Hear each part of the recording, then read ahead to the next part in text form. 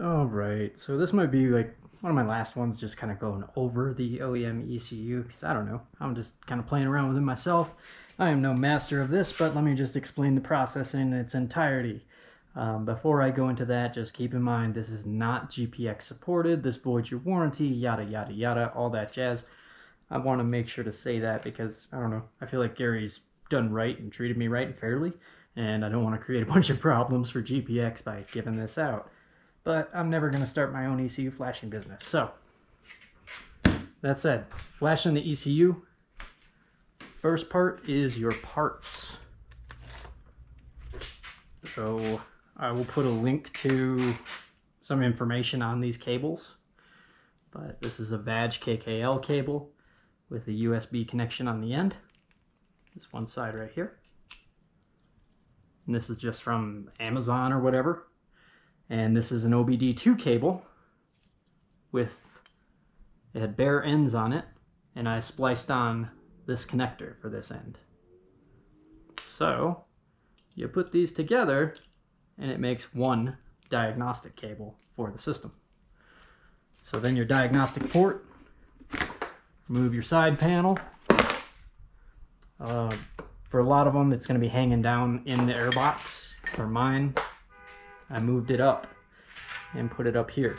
It's just this little white connector, and you'll actually see there's three hole, or the holes are all just covered up by there because this is just a blank. This is just a blank thing right here.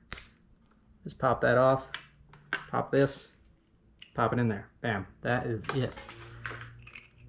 That is it for the hardware you need, is just $25, $30 cable. So now, other than that,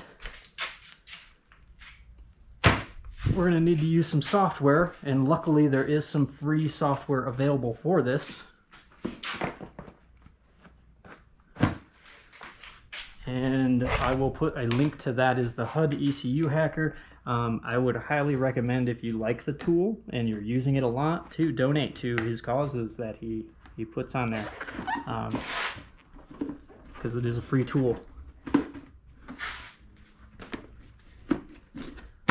Alright, so now we'll get into the HUD ECU Hacker program. Before we do that, just want to make sure to be clear, I am not an ECU tuner.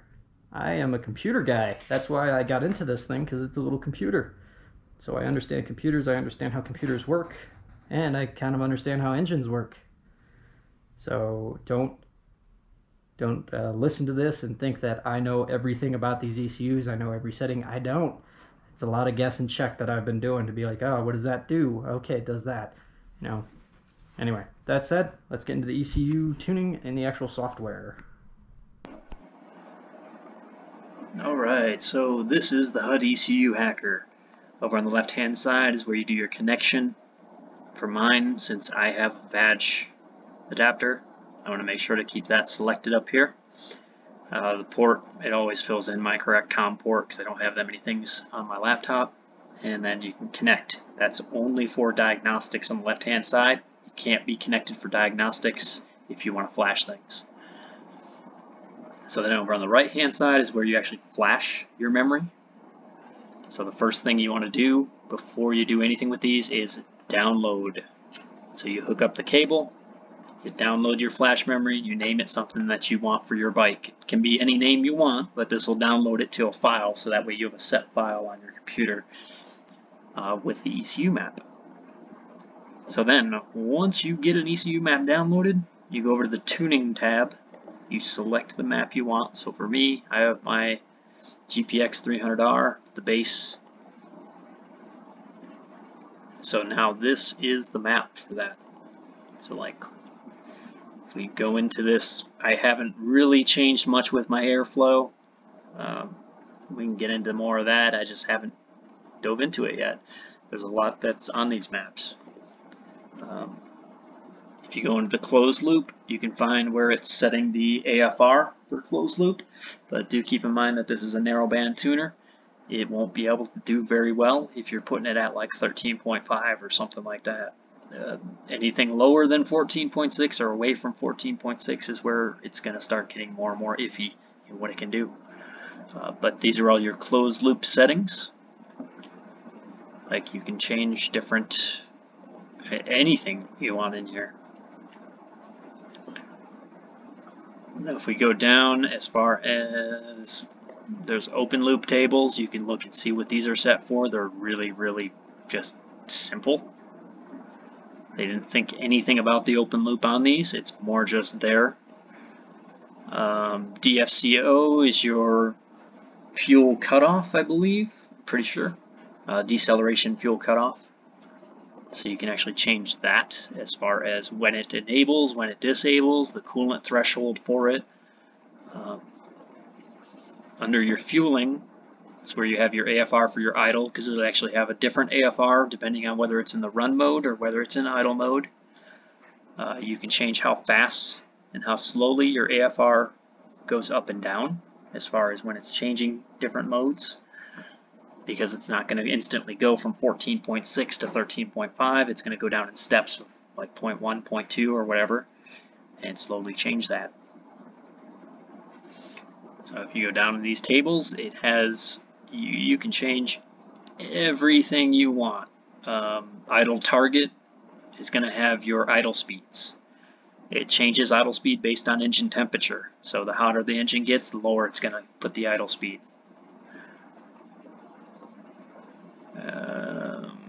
Idle air control is where I was able to fix my wonky startup that would rev up and down. I was able to lower the airflow coming in during idle. And I just did that through changing my barometric compensation factor. So here's the base. If we apply my changes to it, see mine's like half as much air, way less air.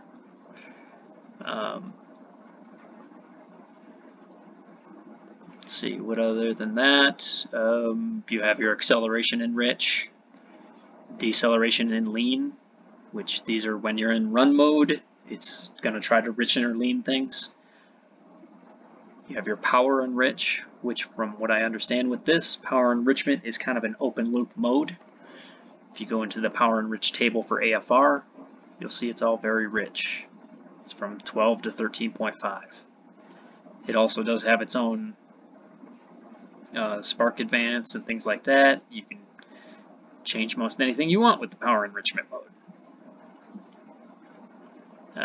If we scroll down, we have the spark advance tables. You have your base angles when it's in the run mode, barometer, inlet pressure on the left, engine speed on the top. You have your power enrichment has a different table for spark advance. So just keep in mind that there are multiple tables for the same things, or for similar things, and they're all interacting with each other. If I change the AFR up top, there are, right here, is like a airflow coolant multiplier. So this is for airflow, but this is a multiplier. So in this range in the middle where it has 1, that's giving 100%. Here it's giving 95%, 89%. So it's giving less airflow when it gets hotter, which in essence makes the engine richer. Same way down here when it's really cold, less airflow. With the same amount of fueling, keeps your engine richer. Let's see, other than that, power enrich, spark advance. Obviously there's other changes for spark advance in here. Go through all the faults for the system. Hardware, a lot of these I don't think you'll have to worry about, but you can double check that your cylinder has the correct cylinder volume. Basically everything you want.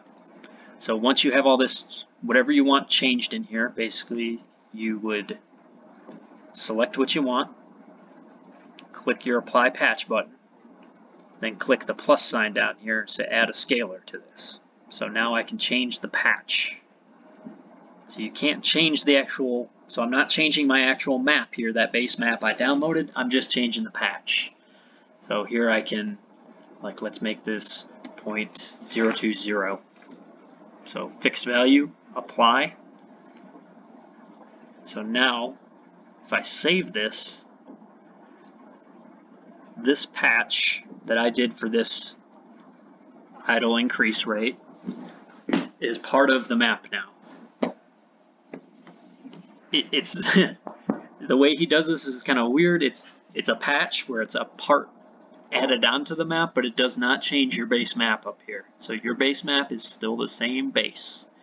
You can go right back to it super easy. It's as easy as pulling this up, clicking the minus sign. It'll say, hey, I'm gonna remove all your changes. Click OK. Bada boom. It's saved again as main tune version 1.1. So now that that's saved, you can go back to your control, connect up your cable, click the upload calibration area only, make sure your base file is selected, and then make sure your patch file is selected. And then you click upload. And it'll take about 30 seconds. It uploads. You'll hear your fuel pump reset and turn back on. But once that's done, you are now running your new map that you set with any patches to this. So like if I were to upload this map, this would set my idle to 14.2 instead of 14.6. What I like to do after I re-upload is immediately afterwards I will connect over here and then go to my dashboard to make sure I can actually see. Here, to make sure I can actually see and confirm all my changes. Like you can see the AFR in here, you can see if there's any faults coming through, that kind of thing. Make sure your tune is good before you hop on the bike and ride it. So yeah, that's kind of a probably a little bit too much of a long-winded review of HUD ECU Hacker. But I will say, if you find this tool helpful, please do consider donating to him. Like he seems to be a good guy, seems to be putting in a lot of work on this tool and that kind of thing, where none of these tables were defined last year. He has gone through and done a lot of work and put a lot of logic into this to actually define these tables. And actually show like, hey, this is your VE table. Like this table is not listed as the VE table when you look at the Delphi ECU. If you're just hacking into it, you have to figure out that this is what this is. So yeah, do be careful in here. You can change anything you want with this ECU. You can make it so the bike will not start. So just be aware this is not something that's supported by GPX. This is an external tool that was made by some guy, I think in Europe, that just has a bike or has some ATV with this in it. So it's nothing supported by GPX. It's not supported by some large company. It's just people that like playing with this stuff are playing with this stuff. Don't jump into this and think you're going to get endless support. If you don't want to learn it and don't want to dive into it yourself, I probably wouldn't jump into it because it's going to be a lot of guess and check. Yeah, that's HUD ECU Hacker.